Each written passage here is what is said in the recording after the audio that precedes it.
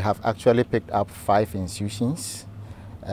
We first of all went to Care Flight, Embassy Gardens, Morning Star School, Cap Farm, and finally Grace Homeopathic Clinic for non-compliance.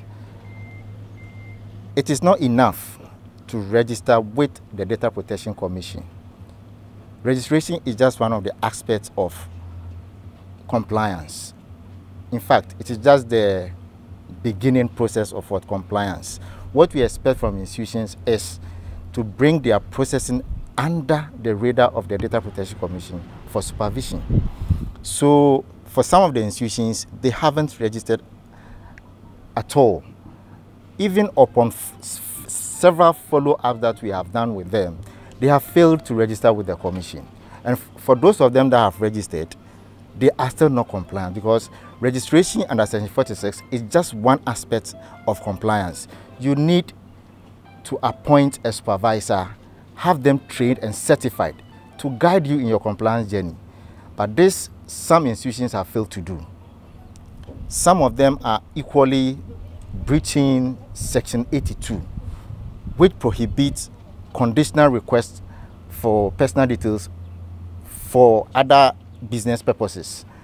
This also we find very, very offending to the provisions of the Act. So we have equally picked institutions in this regard. And this exercise has come to stay. It will continue on a monthly basis, and institutions who are yet to register with the Commission should take note from this and quickly come and register with the Commission. Those institutions who have registered but their registration licenses have expired and they haven't renewed them should quickly come and renew them, because this exercise will expand in scope to cover registrations, renewals, and complaints that we receive from the public as far as processing of personal data is concerned.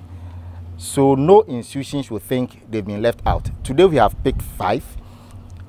In August we picked 5. This exercise will continue. So do not wait till we come to you.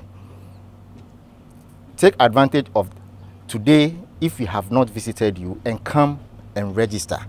Bring your processing under the radar of the Commission for supervision. Appoint data protection supervisors and have them trained and certified to ensure that you process in compliance with the provisions of the Data Protection Act.